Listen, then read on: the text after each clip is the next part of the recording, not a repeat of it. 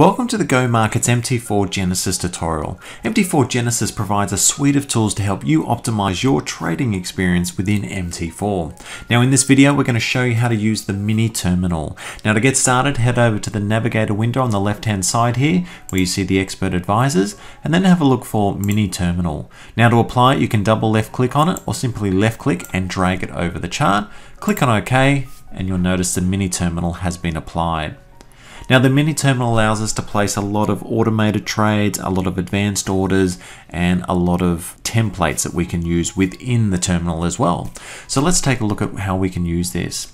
Now the first thing we can do obviously is click buy or sell at market. So that'll enable us to buy or sell directly at market. That's nice and easy. But one of the great things within the mini terminal is it enables us to place automated stop loss, trailing stop, and take profit orders. So let's say we wanted to buy at market, we could place a position size of 0.01 or a micro trade. We could use the up and down arrows here to select, or we could just say I want to put my stop loss 20 pips away and I want to put my take profit 40 pips away and I want to buy at market. If I click on buy, it'll ask me to confirm that. Click on yes, and you'll notice it puts my buy order in at market, it puts my stop loss 20 pips away, and my take profit 40 pips away. So it's automatically executed into the market. Now let me close this particular order and show you another order that we can actually apply in the market by buying at limit. So in this particular trade, we've got an open position. Now the easiest way to close this position is just to left click on the number here, and it will bring up my current profit and loss. So you'll see what my loss is currently in Aussie dollars, and you'll see how many pips I'm down as well. So what I could do is I could close all, close open positions, close all losers, I could reverse, or I could hedge. So I'm just going to close all, confirm that, and those positions are removed. So now what I can do is I can show you how to place the buy at limit order. So if I click on the yellow tab, this is where I get a number of options with which to place my order. So here I can do a buy order, a buy limit, sell limit, buy stop, sell stop, and a couple of other orders there, an OCo breakout and an OCo reversion. So let me take you through the buy limit for starters. Here we'll do a buy limit, which means we're going to do a limit to buy just below the current market. So we might buy it down there at 1.0841. So we'll go 1.0841, and we're going to do a fixed lot size. We'll do a micro contract. We'll do a stop loss in pips. We'll put the stop loss 20 pips away, and we'll do the take profit 40 pips away. We won't put a trailing stop on this one. We could add a comment if we wanted to, and we could save this template so it's always there for future use. I just left click on place order, and then my order is set in the market. My limit order is sitting here below the market. If that's executed, my stop is 20 pips away and my take profit is 40 pips away.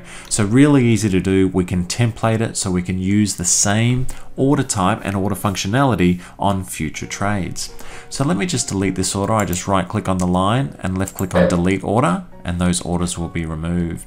Now I want to show you one of the other ones, which is good for those that might be interested in trading news and breakouts on news. So we got something here called the OCo Breakout, or a one cancels other breakout. So let me left click on that one.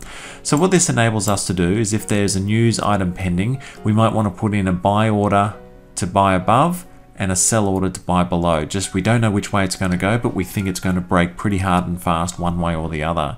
So things like non-farm payrolls, interest rate announcements, and those type of things can really make the market move quite violently, but we don't know which way it will go.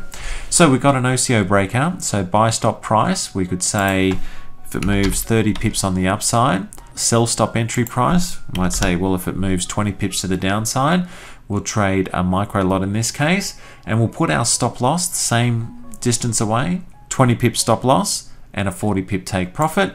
We could save that template, and in this case we're just going to left click on place order, and it will place all those orders in the market for us. So we've got our order to buy above the market, and should that get hit, then it will have a stop loss and a profit target, or if the market falls, we'll get executed on our sell stop at this price, our stop loss there, and our take profit there. So as you can see, it makes your order process very, very simple. You can template it and reuse those orders over and over again, and you can create a multitude of those styles of orders so you can use them for future uses.